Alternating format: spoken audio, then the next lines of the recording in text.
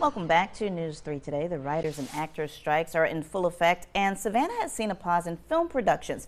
The hostess city has been the backdrop, though, of many movies and TV shows, but this is nothing new. In fact, projects have been filmed here longer than you can imagine. In this week's Historic Happenings, writer, tour guide, and Savannah content creator and more, Enocha Edenfield joins us now with more. Thank you so much for being here today. Thanks for having me. And you learn something new every day, and every time I talk to you, I learn something new about the city that I grew up in.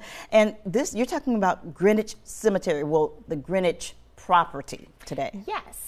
So if you head out to Bonaventure and don't turn into Bonaventure and continue straight, you will end up in Greenwich Cemetery. Mm-hmm.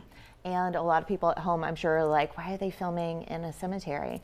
Well, before it was a cemetery, it was a plantation, and then later, after the Civil War, there was this gorgeous Beaux-Arts mansion that was built there. And that was owned by the Tory family from Detroit. And while they were living in this gorgeous, gorgeous home, a silent film was filmed there that starred a young Rudolph Valentino. Stop it. And Rudolph Valentino was a major star, but not then. Okay. This was his last project before he was launched into stardom. And this movie was called Stolen Moments, and it was starring an opera singer. And this was supposed to be like her big vehicle. Yeah. But then after Rudolph Valentino became this big star, they re-edited the movie to make it more about him. Yeah. And you can find that movie for free on YouTube now. Wow.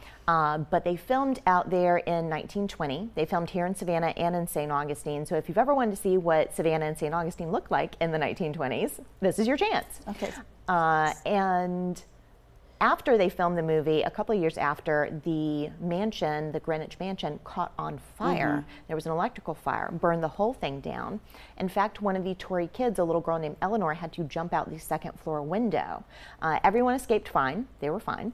But they ended up purchasing Ossabaw Island and moving out there. Sadly, Rudolph Valentino died 3 years after that in 1926. And I'm sure a lot of people are like, oh, it's a cursed movie. Yeah. But it worked out, not for Rudolph Valentino, unfortunately. But for Savannah and for the movie industry. Savannah and the Tory family. Because eventually, the Tory family and the Tory West family were able to get Ossabaw Island declared a historic preserve. Mm-hmm. And that is the Ossabaw Island we know today. Now, if we go to the Greenwich property, the cemetery, we'll be able to see some of the things that were left behind from that mansion. So after the city purchased that and turned it into a cemetery, they did leave a few things from the property. There's this gorgeous fountain out there that I had video of. There's also a pond out there that's left over from the property, and there's a red brick building out there that were the horse stables. Wow. Okay. So, how do you find these things out? This is crazy. I wander places and I see things and I think, that looks older than it should be. Yeah. What's going on here? And then I go down a deep dive. Yeah. Well, see, our producer who's in the booth right now, Kim Blake, we both said, born and raised in Savannah, we had never heard of Greenwich Cemetery. And when I started looking into it, I found that it's one of the youngest municipal cemeteries here in our area. But who knew? Yep. The things you know. Okay, so what can we focus on? What can we expect to hear about the next time you are here? Oh, who knows? Okay. Everything keeps changing. Okay, so tell folks how they can get in touch with you because you do your own tours. Yes, I have my own tour company, Enocha Edenfield Tours.